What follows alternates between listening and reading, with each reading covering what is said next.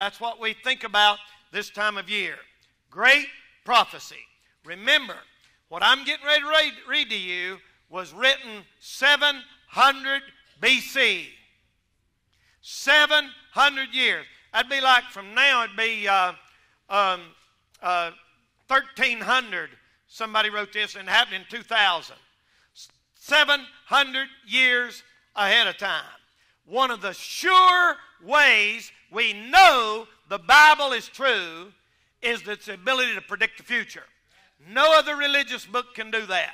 They can guess at it once in a while and might look up and get it right. But the Bible, people don't realize. Do you realize when the Lord came the first time and there was like 300 prophecies made of his first and second coming, even more than that, and all the ones that hadn't been fulfilled will be? Do you realize that? You know how we know the ones that will be fulfilled? Because the other ones was. So we have proof. Now, look at this prophecy. Imagine what people thought about this back when Isaiah wrote it. Isaiah himself probably didn't realize it. Verse 6, for unto us a child is born, unto us a son is given, and the government shall be upon his shoulder. That's a prophecy. That did not happen at his first coming. That will happen at his second coming at the Advent. Do you realize one day the government is going to be on his shoulder? We're finally going to get somebody in there that's going to straighten everything out. They all claim they could, and none of them can. But I'm telling you, he's going to one day. And look what else it says. And his name shall be called, capital W, Wonderful. That's what I'm going to preach on this morning. Counselor. He's the best counselor you'll ever have. The mighty God. He's God in the flesh. Who is it? That son, that child that was born is the mighty God, the everlasting Father. You'll not find that in Jehovah's Witness Bible. The Jehovah's Witnesses don't believe that Jesus was God in the flesh, along with many liberal, backslid, so-called preachers and pastors. He was the mighty God, he's the everlasting Father, and he's the Prince of Peace. There ain't going to be no peace on this earth until the Prince of Peace comes and sits on the throne and makes peace. That's a prophecy of the millennium. And look at verse number 7. Of the increase of his government and peace there shall be no end. Upon the throne of David and upon his kingdom, to order it and establish it with judgment and justice from henceforth even forever. The zeal of the Lord of hosts will perform this. The Bible said not only will his government be right and real, it's going to keep getting bigger and bigger forever and ever. Of the increase of his government. Have you ever wondered why God made all them planets? He's got plans for them, maybe, one day. Of the increase of his government, there shall be no end. It keeps on increasing forever and never has an end. I want us to look back at those descriptive phrases about the Lord Jesus there in verse 6, where it said it'll be wonderful, counselor, the mighty God, the everlasting Father, the Prince of Peace. Now, I want to use that word wonderful and preach this morning on the subject, his name shall be called Wonderful. The word wonderful, you think you know what I mean. I looked it up, and here's what the dictionary says about it. Extremely good. I would say amen to that. Marvelous, amen. Magnificent, amen. Superb, amen. Glorious, amen. Sublime, lovely, amen. Delightful, amazing, astonishing. All of those are words that the definition of wonderful. You know what the Lord is this morning? He's absolutely wonderful. He is the Lord Jesus Christ. I want to preach on his name shall be called Wonderful. Now that name Jesus, it was a prophesied name. It was a predetermined name. It was a proclaimed name. No other name's ever been preached like that name. It's a powerful name. There's power in that name of Jesus. It was a persecuted name. No other name is hated or loved like that name. It's a precious name, absolutely. And thank God it is a prevailing name. We're going to look at that word wonderful this morning and let it describe him and his first coming and on into the second coming. Number one, he was wonderful in his birth. He was wonderful in his birth. Do you realize the Bible said a child is born? Now, over there in, I believe it's in chapter 7, down there about verse 14, it gives you a prophecy of this. Chapter 7 and verse 14 said, behold, a virgin shall conceive and bear a son. The new versions that change that to young maiden just discard that completely. That's no sign. A young woman conceiving is no sign. The sign is a virgin shall conceive. So the virgin birth was prophesied 700 years. There have been probably 10 billion people born on this planet. And only one out of 10 billion was born of a virgin mother. A man said that's impossible. Not with God, it's not. A man said there's no way that a woman can have a son without the physical aid of a man. Oh yeah, a virgin conceived and bore a son. Listen, that ain't no problem for God. Adam and Eve didn't have a mother or a daddy, and they got here just fine. And so God made this woman a virgin to have a baby. The angel told Mary, the Holy Ghost shall come upon thee, and the power of the highest will overshadow thee. And that holy thing that shall be born of thee shall be called the Son of God. We studied it last Wednesday night about the deity of Christ. Every Christian here should familiarize himself with these basic doctrines of Christianity. And one of the basic doctrines of Christianity is the deity of the Lord Jesus Christ. What does that mean? It means Jesus Christ was God in flesh. When Mary held that baby in her arms, that was God Almighty in flesh. That baby was the everlasting Father, the mighty God, the Prince of Peace. You say, explain it. I can't.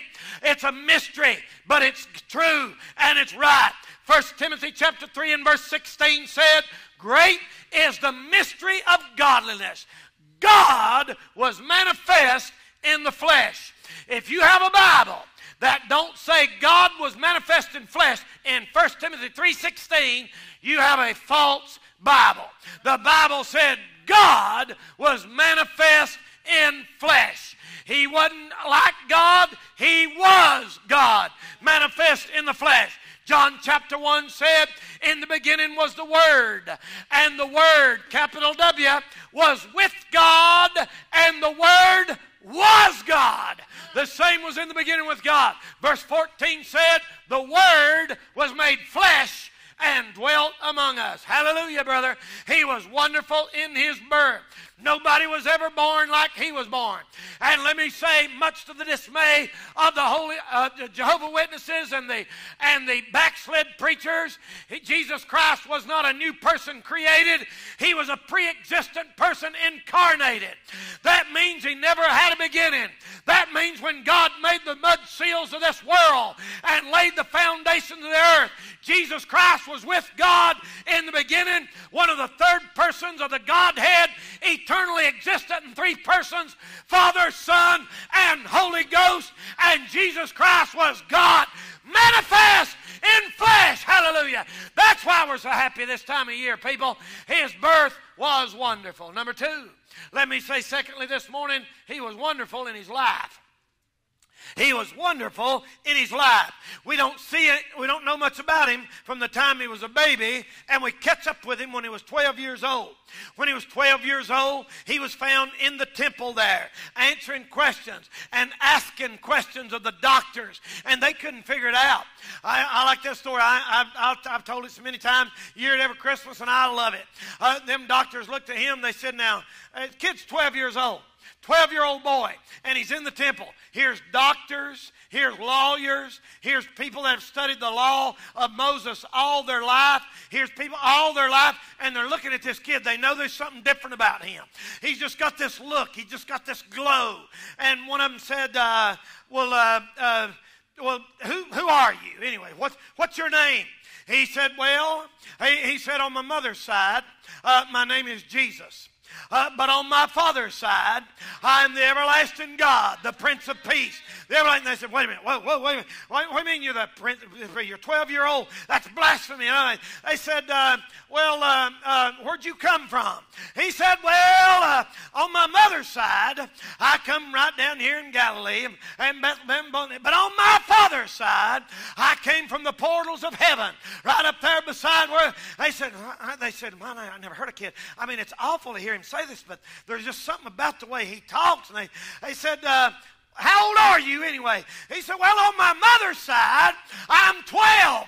But on my father's side, I'm from everlasting to everlasting. And they said, good Lord, I never heard nobody talk like that. And they were amazed at, wouldn't you love to have just been there and had a camera of that? Glory to God.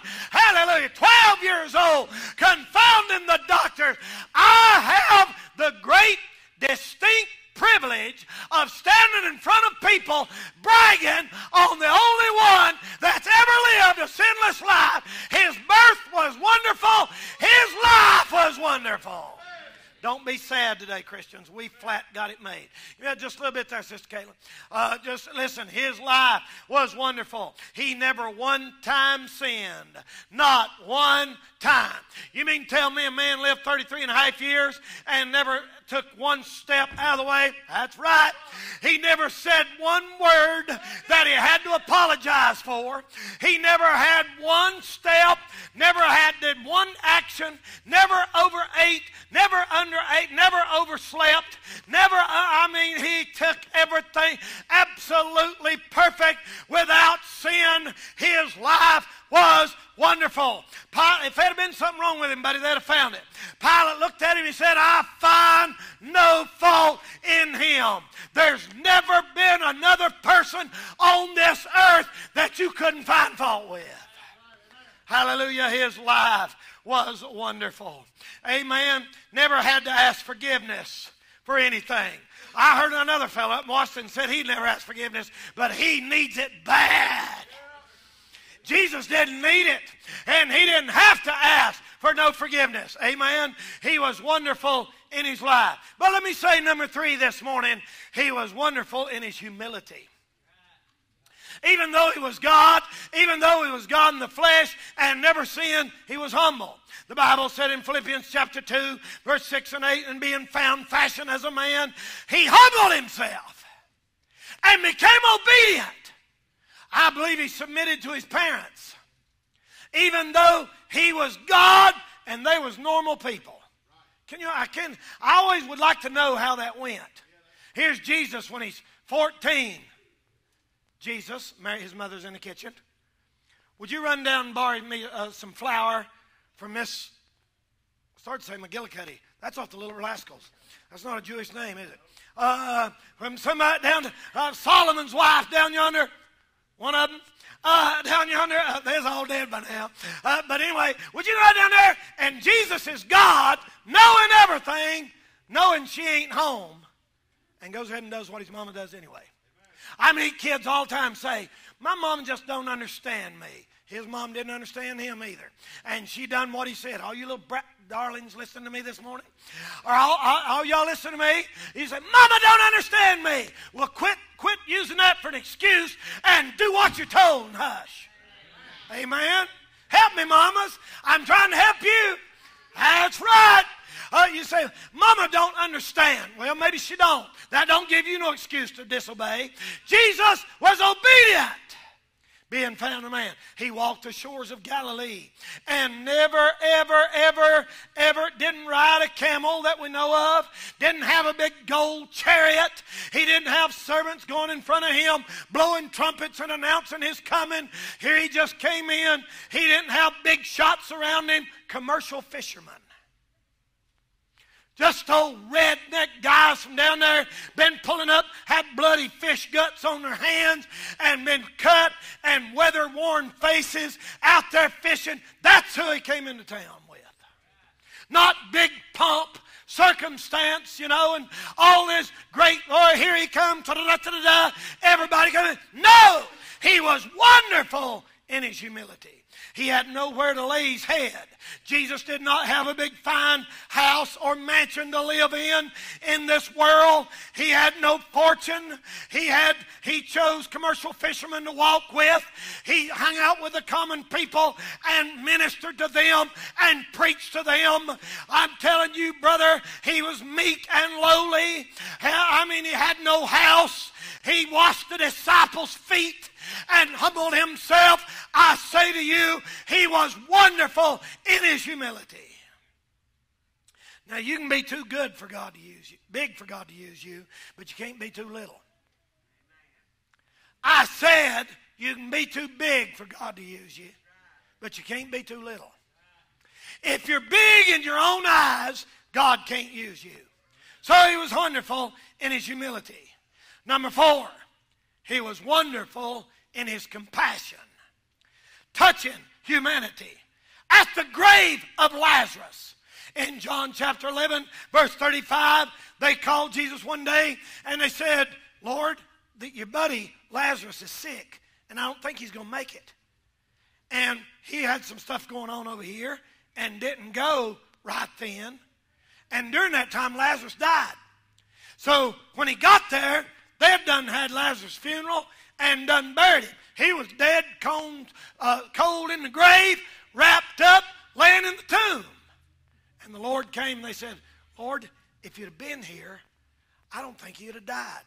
Because nobody ever died in Jesus' presence. You know that, right? There's not a place in the Bible where you can't die with him around. Amen? You remember when they put that stupid little E.T., that little demon they called E.T., that bug-eyed monster-looking thing, and the flowers would grow when he came in the room, trying to imitate the Lord Jesus Christ? Well, listen, when Jesus walked up, dead people sat up. They said one time, this guy was going down the road and is having his funeral, and he's the only son of his mother. They had him in the casket, all the camels lined up, everybody wearing black dresses and coats, like they used to. Camels had their headlights on. People's pulled over up for him, and here they went, and here comes Jesus. And he walks across there like that, and he walks over there and goes, ding, and touches that box, and the lid flies open, and that guy sat up and said, whoa, Mama, I'm hungry. That funeral director swallowed his cigar. I'm telling you, he walked in there, come back in there, and he walked in and slammed his fist down and said, Myrtle, I told you make sure they're dead. That's 3 times this month. When he was around, nobody died, people. And he wept at the grave of Lazarus. That's his compassion. Here's God in the flesh, man standing here, and he's crying and said, I miss him. Lazarus was my buddy. He said, all right, everybody, stand back. And then he said, Lazarus, come forth.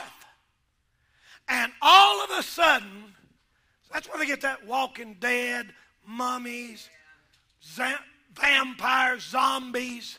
Lazarus, the real deal, buddy. He come walking out of there.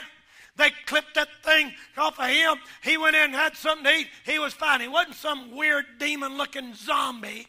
He was alive just like me and you. He was wonderful in his compassion.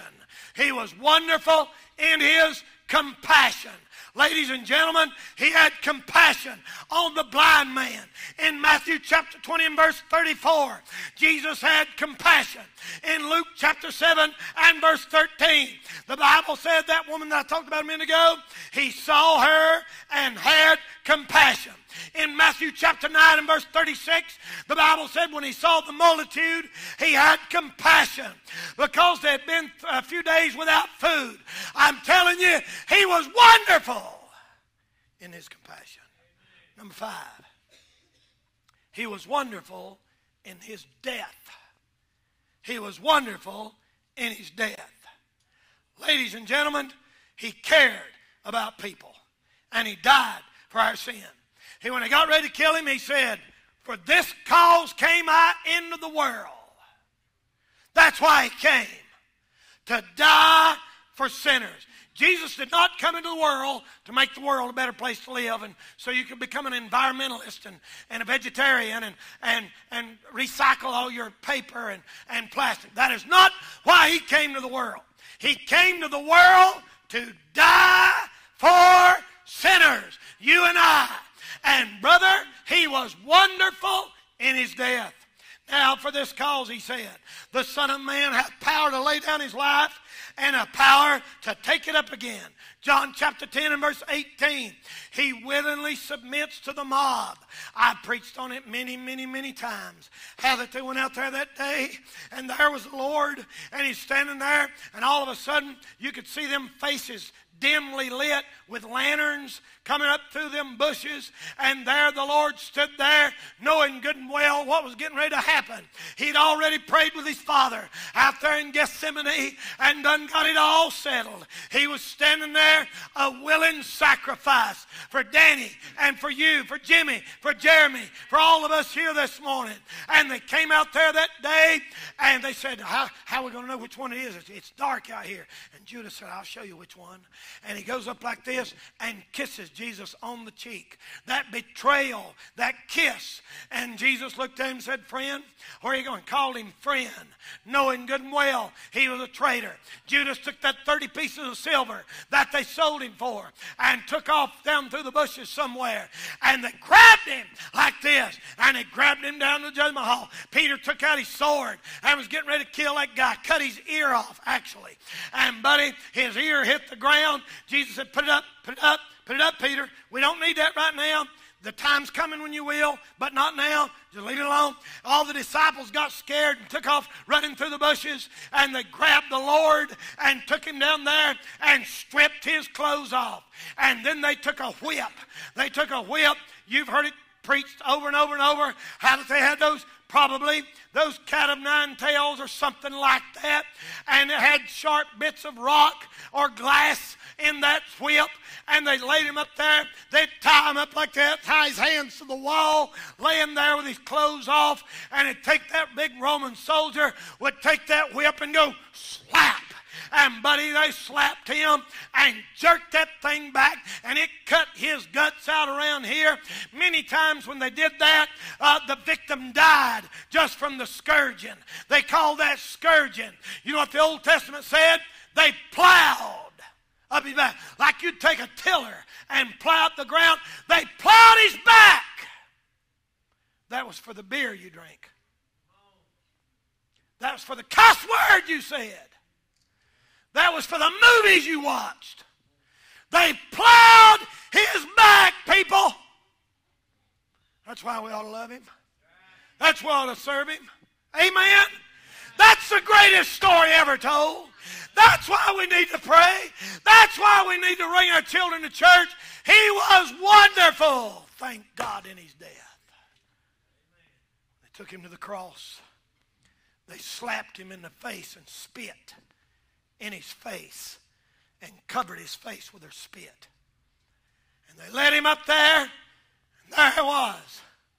That old cruel, ugly, rugged cross. They laid the Lord Jesus down. They didn't overpower him. He had power. He could have called 10,000 angels and put every one of them on a cross if he'd have wanted to. But he put out there and he stuck that hand out. That big Roman soldier held his hand down. Another one took a great big hammer like a sledgehammer, put that spike right in there at the top of his hand, and beat through into that wood. Both hands, both feet. Jesus had them laid there. They took that pole and they raised it up like that with him on it, and they pushed and they pushed and they pushed, and it finally got so high and just fell into that hole. And the pain after his back was already plowed up. The blood from the crown of thorns running down his face. I'm telling you, he looked at that day 2,000 years into the future, into a little place called Nebo, North Carolina. Saw an 18-year-old boy laying on his face, needing help, and said, I'm going to do this just for him. Hallelujah. Thank God. If I'd have been the only sinner, he would have laid down his life for me, and he'd have done it for you. He was wonderful in his death, people. When he was on the cross, he uttered 7 sayings. Number 1, Luke 23:33, Father, forgive them, they know not what they do. Number 2, verily I say unto you, today you'll be with me in paradise, to the thief. Luke 23. Number 3, woman, behold thy son. Telling Mary to go home with John. John chapter 19. My God, number 4, my God, why hast thou forsaken me? Matthew 27:45 and 6. Number 5, I thirst. Number 6, it is finished. And number 7, Father, into thy hands I commend my spirit. And he went home to be with the Lord. His spirit went to God. His body went in the tomb. His soul went into the lower parts of the earth to empty out paradise. Tell the greatest story. I'm telling you, nobody ever died a death like that. Number 6, he is, present tense. This other stuff I've been talking about is past. Present tense, he is wonderful in his intercession for me and you. He came up from the grave. He did not stay dead. Amen? Amen? That's why all that stuff was borrowed. The only thing he ever owned was the clothes on his back and that cross and crown. Somebody said it like this. Just a tad, please. They borrowed a bed to lay his head when Christ the Lord came down. They borrowed the ass in the mountain to pass for him to ride to town. But the crown that he wore and the cross that he bore was his own. Yes, the cross was his own. He borrowed the bread when the crowd he fed on the grassy mountainside. He borrowed the fish and the broke of the dish of which he satisfied. But the crown that he wore and the cross that he bore were his own. The cross was his own. He borrowed the ship in which to sit to teach the multitude. He borrowed the nest in which to rest because he never had a home so crude. But the crown that he wore and the cross that he bore were his own. The cross was his own. He borrowed a room on his way to the tomb, the Passover lamb to eat. They borrowed a cave, for him a grave, and they borrowed a winding sheet. But the cross that he bore, the crown that he wore, were his own. Yes, the cross was his own. He's wonderful in his intercession. What does that mean? Do you know what intercession means? Intercession is what a lawyer does for you. You got somebody over here and you got a problem. Here's the judge. A lawyer intercedes between you and the judge. A lawyer pleads your case. A lawyer says, look, I'm going to represent this man over here, and he done this, and we're going to try to help him to get past this thing here, da-da-da-da-da. That's what intercession means. Intercession is a middleman, a go-between. I'm telling you, right now, according to that book, right now, he sits in heaven making intercession for us. Amen? I'm telling you, buddy. Listen, he said, you know what told Peter? He said, I prayed for you that your faith fail not. Listen, maybe he's prayed for me. Maybe he's prayed for you. That makes me feel a little confident this morning that I've got him praying for me. Lord, I want y'all to pray for me, and I appreciate it.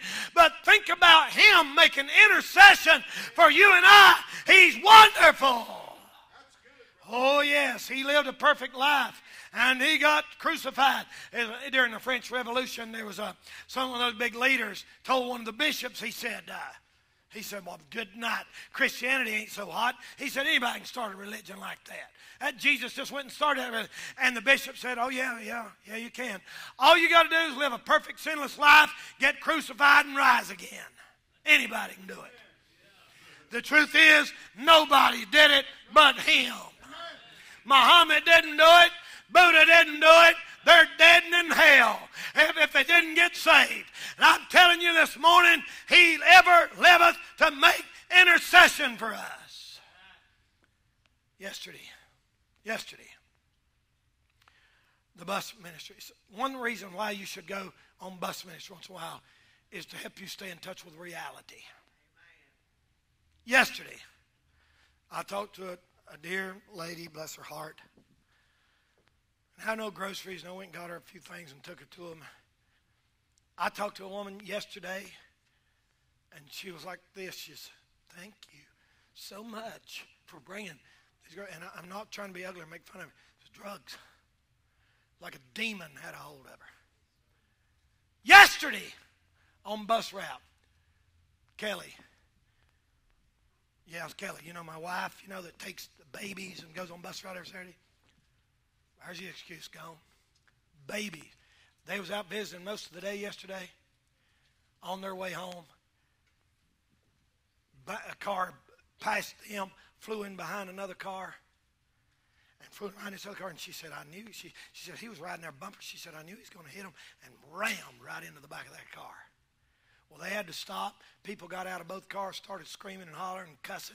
You blankety blank, blank, blank. You know, and she said, this girl jumped out of the car and started walking. She rolled down the window and said, ma'am, can I help you? And she said, no, he's just mad because my baby's daddy's in the car with me, and he don't like it, and that's my boyfriend. And blah. Just a big mess, screaming, hollering, cussing, kids having to live in that stuff. You would not believe some of the stories we heard yesterday, just yesterday, of what kids are living in. You wouldn't believe it. Jesus died and rose again and is making intercession for them people. He cares about them. He cares about them. Just yesterday, there was another situation they told us about that was sad. Just this morning, when I walked in this morning, a little 4-year-old girl back yonder somewhere, I don't even know her name. You would not believe. It'd make you sick to your stomach if you knew what she come out of just this morning. Thank God there's somebody that cares about this old sin-cursed world and make an intercession for it. I was at Walmart, took Brother Wayne, gave him some groceries Friday, and a girl run in the back of a truck over there, and they was out in the parking lot just cussing filthy, dirty words out there, hollering and screaming. I thought, buddy, you know what? This world is rotten, people. But thank God there's somebody going to straighten it out one day. And that's number 7, and I'm through. He will be wonderful when he comes again. 1 Thessalonians chapter 4 and verse 16. For the Lord himself shall descend from heaven with a shout. That ain't the last trump. That ain't the last trumpet, I should say. A trump is a sound a trumpet makes. A trumpet is a different sound than the voice of the Lord. He's coming with the voice of the Lord. And brother, when he comes, we're going to rise to meet him in the air. He's going to be wonderful when he comes again. Listen, he's not going to send an angel. He's not going to sit up there and say, well, about time to bring the church home. One of you angels mind going down there and getting them from me? Nope. When a man goes and gets his bride, he don't let nobody else do it. He does it himself. For the Lord himself, he's coming on his own, in his time, in his own power. And he's coming, and he's coming. He's coming down one day. Notice the sign. Now, you've heard me say it before. When you're going to, let's say you're going to Atlanta. You go down here and hit the Interstate 85. You're driving towards Atlanta. You're going to see a sign. It'll say, I'm guessing, Atlanta 185. Then about 10 miles later, Atlanta 175. Maybe 20 miles later, Atlanta 155. And then as you start getting closer and closer to Atlanta, the signs are more frequent and they're bigger. And it'll say Atlanta only 35 miles. Atlanta, and then it's just constant, one sign after another sign. And by the time you almost get to the city limits, I mean, it's built, you can't even read them all. There's so many on both sides. You'd wreck trying to read all them signs. That's the same way it is with the coming of the Lord. For years and years and years, there'd be a sign here. There'd be a sign there. There'd be a sign here. There'd be a sign there. All earthquakes, famines, wars, rumors of wars, all the sodomy and the laws changing and the forsaking of the law and the apostasy of churches and all of that. And brother, as we're getting closer, the signs are happening so fast now, you can't even read them all. Every time I get an updated version of the signs of the time, there's new stuff. I'm going to give you some next Sunday, Lord willing. There's stuff coming out on the mark of the beast, the microchip, all of that stuff's happening so fast now. You realize now it's happening in America that companies are putting chips in their employees' hands, and we're quickly moving toward a time when you'll do all your business with a computer chip in your hand. You believe that? It's coming one of these days. You say, well, people will never accept it. They will after the emergency. They won't now, but they will after emergency. And emergency's coming. I'm telling you, the signs are everywhere. He's going to be wonderful in his coming. They said this one time. They said, this old preacher is up preaching on the second coming. And he's preaching, he clapped his hand, he said, the Lord said, when he comes, it'll be just like that. And when he did that, a big old light up in the top of that big high church just come loose and fell and busted right in the middle of the floor. And he said, bam! And everybody went like that. He said it'll be just like that. Just that quick. When you're not expecting him. When you're not looking for him. Let me tell you what the world has in mind. If you're not a Christian, here's what your hope is.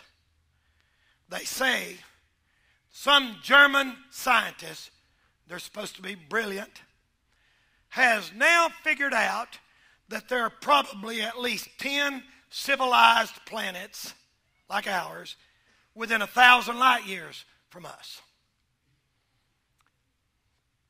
How he come to that conclusion, nobody knows. But he said there's probably 10 civilized planets just like this that happened, because this didn't happen by accident. That same accident could have happened 10 times within 1,000 light years of us.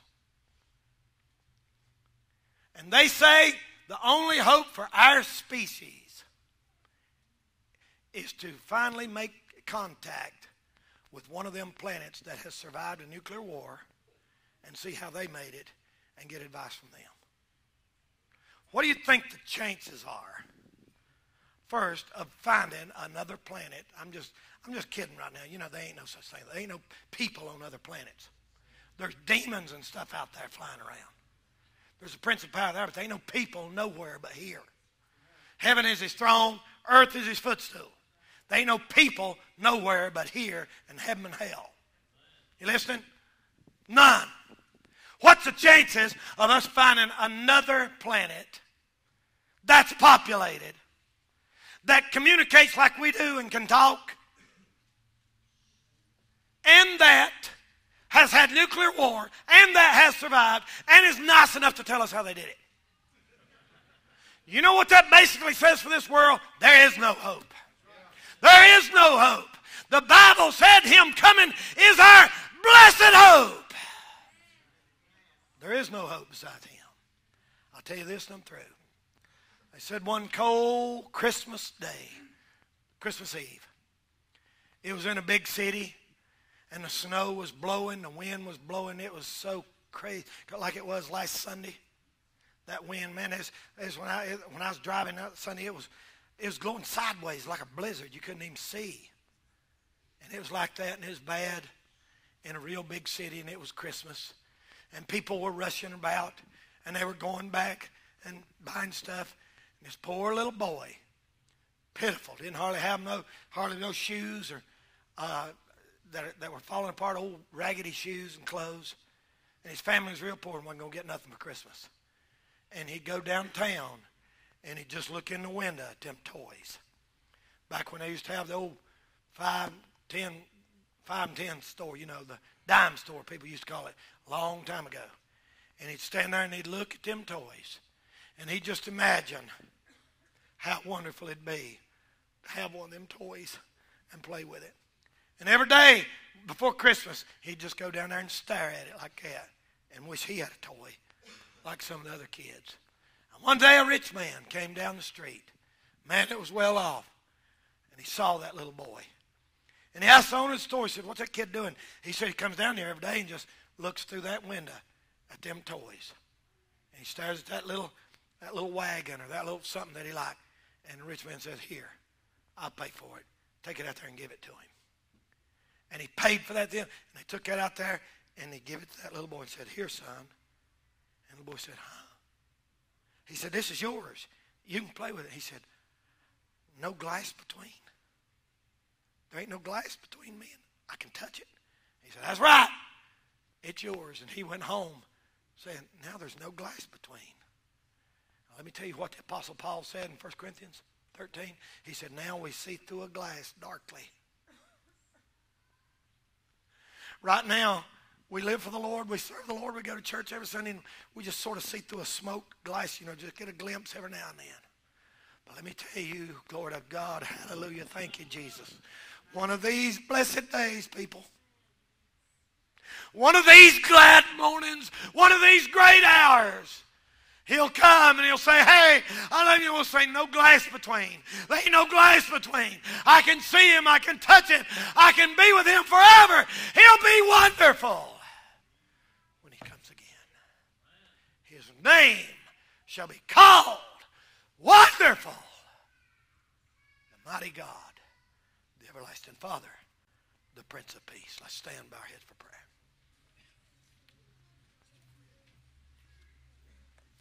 Our heads are bowed. Our eyes are closed. Every head bowed and every eye closed. The best gift you could receive for Christmas would be eternal life through Jesus Christ. If you're not saved here this morning, the Bible said the gift of God. People don't believe in gifts. I'm glad God did. I'm glad God so loved the world that he gave. I'm glad the Bible said, thanks be unto God for his unspeakable gift. I'm glad the Bible said, it is the gift of God, not of works, lest any man should boast. She's playing softly this morning. If you're here this morning, you've never been saved. You don't know what it means to be saved. Please, come and get right this morning. If you're here this morning, you're a Christian. You ain't been living like you should live. You're missing out on life's greatest privilege. That is knowing him. Being right with the Lord. We're going to pray on the first verse of this song. Come and get out of your seat. Some of you ladies can pray. These girls coming. Maybe you need to come this morning. Maybe you need to come this morning. Get your heart right. Get your attitude right.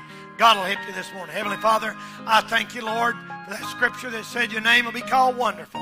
We thank you this morning, Lord, for giving us just a little glimpse through a glass darkly of your wondrous grace and mercy. I pray, God, your will be done here this morning. Do what ought to be done. Save that one which is lost. Touch every single heart. And we'll thank you for it. In Jesus' name we pray. And for his sake, amen and amen. We're singing this morning. If you need to come, young man, couples, husbands, wives, come on right now. Amen. Amen. Yeah. You come on right now. Mamas and daddies, come on right now. Amen. That's right. That's right. Come on and sing it. Amen. The portals, he's waiting and watching for you and for me. All right, let's everybody sing. Come on home. Ready? Come home. Sing. Come. Amen. Amen. Amen. Somebody pray this young man. Let God help you this morning. Let God help you this morning. You need to come? Come on right now. Come on right now. Earnestly, Jesus is calling. Amen. Sing it, brother. Let's sing. Everybody now. Why should we? Amen. Amen. That's right. Bleeding for you and for me. Come on now, sing it. Why should we leave? Heed not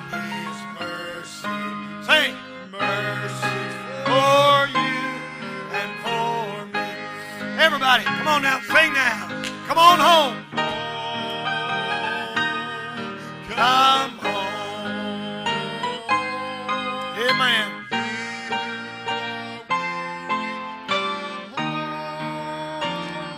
Amen. Earnestly, tenderly, Jesus is calling. Calling the sinner. Amen. Amen. All right. Amen. All right. All minds and hearts clear. Hope you got everything right now. Amen. Couple things right quick now. Don't miss tonight. It's the greatest play on earth here tonight. There's no telling what you're liable to see and hear tonight. So don't miss it. Don't miss it. I can't wait. Everybody in the play be here at 4 o'clock. And then Wednesday, of course, our regular service. And then Thursday night,